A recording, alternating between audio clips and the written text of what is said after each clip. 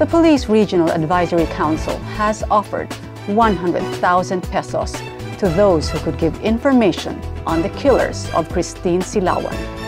An autopsy report showed that the victim was stabbed 30 times. Here's Chari Coronel for the details.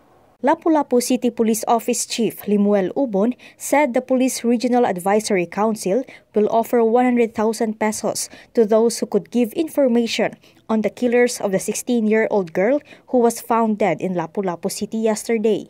The city police created a special investigation task group that would focus on solving the case of Christine Silawan. Police said they already have suspects. Authorities, however, refused to divulge further details.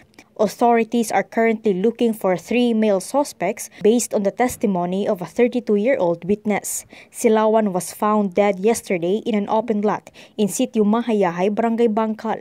Lourdes, Christine's mother, personally recognized the lifeless body of the victim.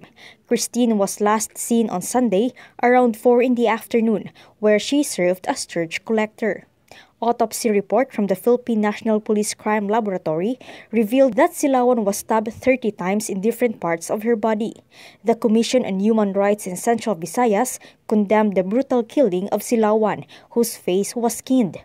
The CHR formed a quick response team that would help in the investigation.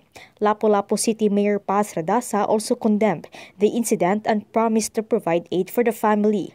Malacanang also ordered the police to solve the crime as soon as possible. Chari Coronel, Newsbeats Tonight.